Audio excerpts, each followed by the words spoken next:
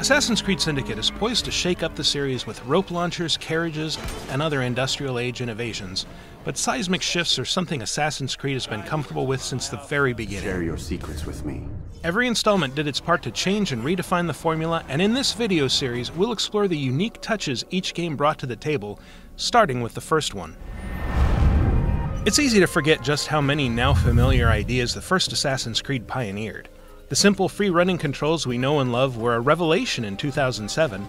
Series like Prince of Persia had let us climb and run up walls, but holding down a couple of buttons to effortlessly free-run through a medieval landscape was more beautiful, more exhilarating, and easier than anything that came before.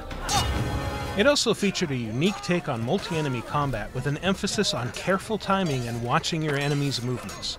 Altair could quickly dispatch enemies with rhythmically timed sword strikes, but the real fun was in waiting for your foes to strike and killing them with an instant counter.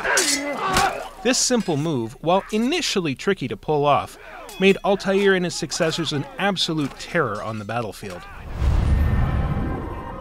Altair couldn't disappear into crowds like his successors, but he could gently push through them to avoid raising suspicion. To truly avoid scrutiny, though, he had to duck into hiding spots, sit on benches, or pretend to be a scholar, and that last one meant keeping his hands folded, his head bowed, and his walk slow. Eagle Vision could also help you dodge guards, but using it here meant standing perfectly still. Like its sequels, Assassin's Creed picked a unique setting largely unexplored by games. The Levant during the Third Crusade was rendered in lavish detail, complete with famous landmarks that you'd almost certainly get arrested for climbing in real life. Galloping across the countryside between its four medieval cities was a thrill, and making it all discoverable via viewpoints, climbing puzzles that unfogged chunks of the map and revealed nearby activities, made exploration a vital part of the fun.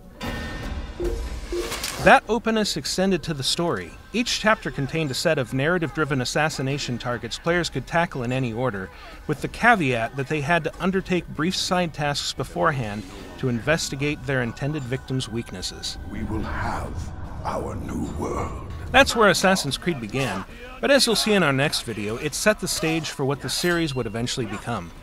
Assassin's Creed 2 was a massive leap forward for the series, and next up we'll take a detailed look at exactly what it brought to the table. Until then, keep it at Ubiblog for more Assassin's Creed.